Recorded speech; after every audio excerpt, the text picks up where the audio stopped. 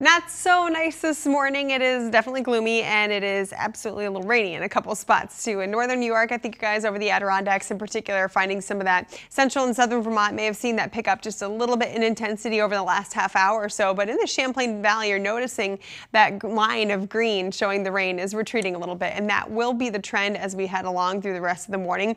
And already some sun shining in Lyndonville. You guys, the further north that you are already seeing that clearing trend happening very slowly. 47 for you guys. In Brattleboro right now, 52 degrees. Burlington is at 55, still plenty cloudy there and probably a few spot showers.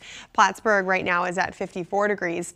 Afternoon hours here, our southern areas will find that rain lingering around the longest, but it's still plenty warm for you guys. 68 in Plymouth, 69 in Poultney, 71 for South Pomfret and Ascutney, same with Bellows Falls, so above that 70 mark for plenty of spots, including Chelsea and Northfield right near it.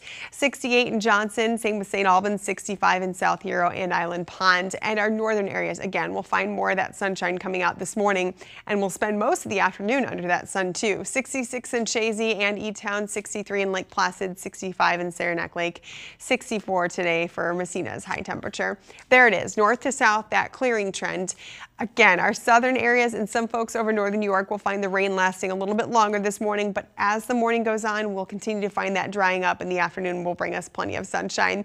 And if you don't get enough of that today, you'll have plenty of it in the next couple of days. Tomorrow, some sun, maybe a few clouds in the afternoon hours, and certainly some of those overnight, but Tuesday is nice and dry, and another nice bright day again on Wednesday. Plenty of sunshine, pretty much wall-to-wall sunshine on Wednesday, and by then it's going to be warmer too. So mid-60s, which is very seasonable for the next couple of days here for your Monday and Tuesday, but watch as these temperatures climb just gradually over the next couple of days. Wednesday, 73, 77 on Thursday, near 80 degrees on Friday, and each of those days starting this afternoon all the way through Tuesday, Wednesday, Thursday, and Friday are nice and dry.